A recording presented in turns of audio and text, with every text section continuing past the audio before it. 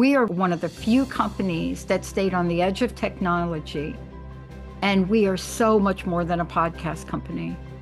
So everything we're doing is to produce and get ourselves ready for what people want. And they want to look and feel like their message is the most amazing thing on the planet. And so do I, because I'm a host. I may own the company, but I'm telling you, I'm a host. When I get out there in front of people, I need to make sure that I'm walking my talk. We're like you, we're growing. We're never going to stop. We are making sure that we are launching things that have to be done. We just finished a prototype with one of our hosts, and you get handled by us, all of us on the team. And we have a team of in-house producers, of people that are here, the people that care about you, to find out what you really want to do. And even when you tell us what you really want to do today, we check in with you because you will change your mind and you'll want to grow. And we'll be right there with you to see how we can help.